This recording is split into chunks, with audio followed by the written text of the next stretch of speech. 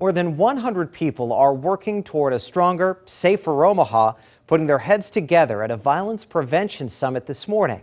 KETV News Watch 7's Camilla Ortiz reports. How do we make our neighborhoods safer? That's the topic of discussion here at Omaha North High School between residents, community groups, and businesses. And this is citywide homicides January to March.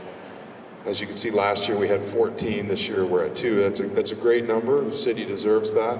First, an update from Omaha Police Chief Todd Schmatter, and a good one at that. He says gun assaults and homicides are on a downward trend. But those at this Omaha 360 summit say there's still more work to do in their communities.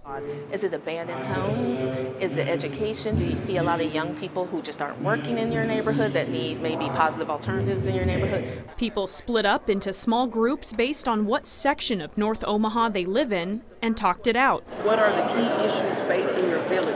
It's good for our kids to grow up knowing that they can make a change and that you did something to help make a change in your neighborhood.